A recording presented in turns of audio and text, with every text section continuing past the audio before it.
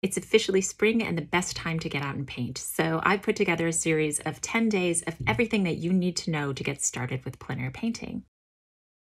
5 things that I love about plein air painting and why you should try it too. The first thing I love about it is that it improves your art. When you're outside painting, you're looking at everything the way that it exists in real life. You see colors differently. You see a depth to them that you don't get from a photograph. It helps you see shapes and form and color in a different way that will make you a better painter.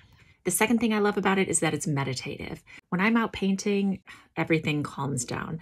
My heart rate is lower, my anxiety and my stress levels are lower, and it's a really calming, meditative experience. The third thing is that it's a visual diary of your life. And not just a visual diary, but a sensory one as well. If I go back and I look at something that I painted outside, I remember everything about that day. What I ate, what it felt like, what the weather was like, what was happening. It's a perfect visual and sensory diary. The fourth thing is that it makes you feel alive and connected to the world. It makes you feel like you're actually a part of the world, which is really something that's important where screens monopolize so many hours of our days. And it also will improve your creativity. Whenever I get artist block, I just go out and paint and it jumpstarts that creativity again. And the fifth thing is that it makes you see the world in a different way. The colors look brighter. The whole world is completely different after a plein air painting experience. It's like being on some kind of mind-altering drug, except the mind-altering drug is nature. And so for all of these reasons, I think that you should give it a try as well. Here are the essentials you need for plein air painting watercolor edition. To start, you'll need some watercolor paint and a palette. Palettes can be metal, plastic, or have a built-in water container and flask. They can even be tiny. For drawing, you'll want mechanical pencils or real ones with a sharpener, or a few watercolor pencils, or some waterproof fine liners, and an eraser. Water and a pot or two to hold it, these are collapsible, or some water brushes, in which case you don't need the water or pots. A few brushes and something to carry them in, maybe even travel brushes which can open up and be stored in some palettes. You can paint on watercolor postcards or watercolor sketchbooks of any size. It's not necessary, but it's nice to have a board and some clips to put it all on in case there isn't a table. Any board will do. Some paper towels and tissues for cleaning up, and some type of pencil case to hold it all. Here's a little peek of mine. Finally, a bag to put it all in. This is my favorite. And now you're ready to paint. Here's everything you need for plein air painting, oil painting edition. The first thing you need are some paints. I recommend starting with no more than 8 colors, and a bag or a box to store them in. A palette knife and chip brush are handy but optional, and some brushes. I prefer flats with something to protect them like this brush roll, and something to put your dirty brushes in after. A small container or two for mediums and thinner, and a jar for water or thinner. I use water mixable oil so it's all non-toxic. Some paper towels for cleaning your brushes, and wet wipes for your hands. I keep mine in this apron, and a bag for rubbish. If you decide you love plein air painting, there are loads of fancy pochade boxes and portable easels to choose from. But to start, a cigar or wooden box will give you a palette on the bottom and a place to clip your canvas on the lid. I recommend wooden and canvas boards to paint on and a way to bring your wet paintings home. There are lots of options for that, but a picture frame and Velcro work great. Finally, a bag to carry it all. And now you're ready to go. Here are 5 of my favorite items for plein air painting. Number 1 is a hat with a brim. This will protect your eyes from the sun and help you see the colors better when it's a sunny day. It also keeps your hair out of your face and better protects your skin. Number 2 is a folding sit mat. It's lightweight, portable, and gives you a softer seat, especially if you sit on a lot of rocks to paint like I do. It also insulates you from cold and wet surfaces, which is really helpful. Number 3 is a view catcher. It helps you find interesting compositions. You can even clip it next to your painting to help. It's a mid-value gray with 2 holes to help you isolate colors in the landscape, and you can adjust it to be the same proportions as your painting. Number 4 are red sunglasses. These help you see the different values, especially if there are a lot of greens. Any transparent red filter will do the same. And number 5 is my athletic wristband.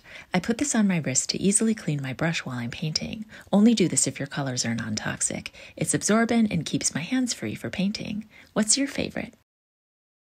This is me plein air painting a few years ago, and here I am with some of my students. And here are some more of my students over the years painting outside in all sorts of weather.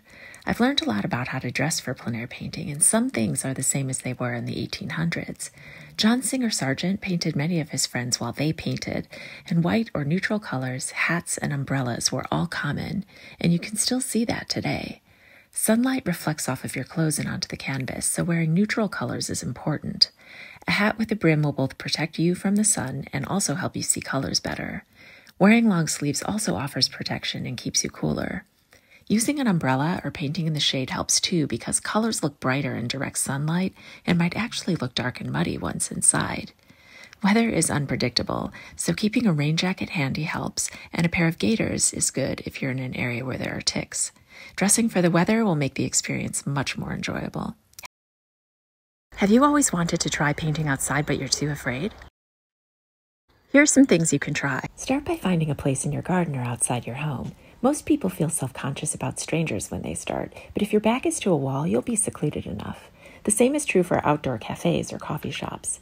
If you have a car, you can paint from the inside. This gives you the benefits of painting from real life within the security of a familiar place. Later, when you're feeling braver, try painting with a door open or from the back. Pick locations where there aren't a lot of people. Try standing beside your car. Most people won't even notice. Eventually, you'll feel ready to venture further. Pick quiet areas on days when the weather is overcast and fewer people will be out. If you stand against trees or foliage, you'll feel more private.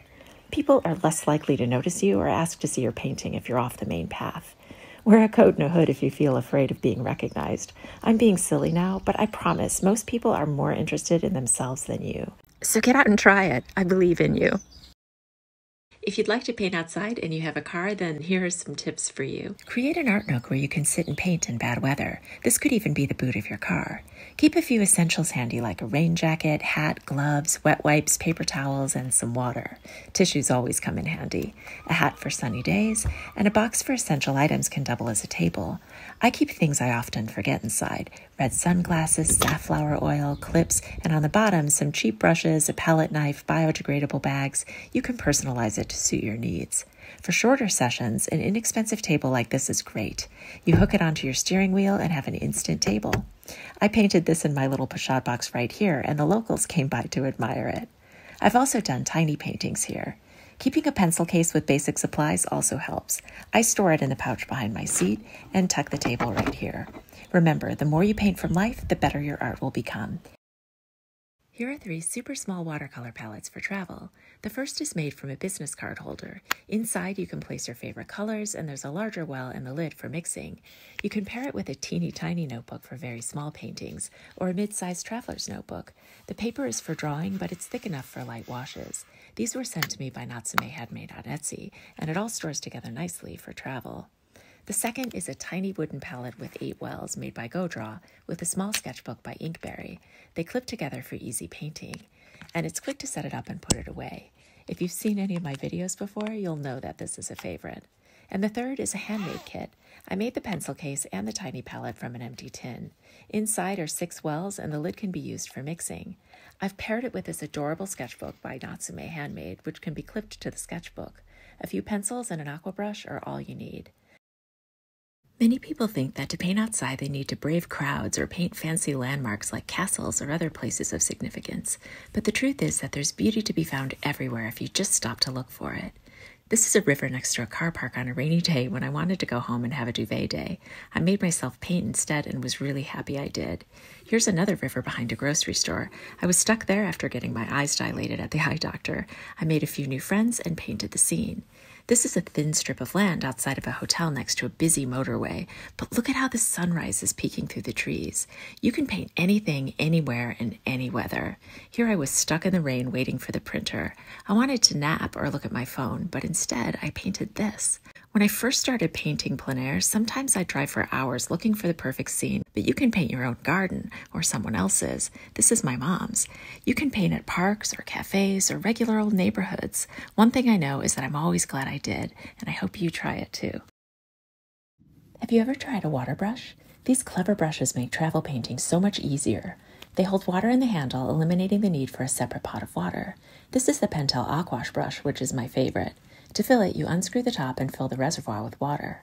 Some brands unscrew in the opposite direction, so it can be confusing.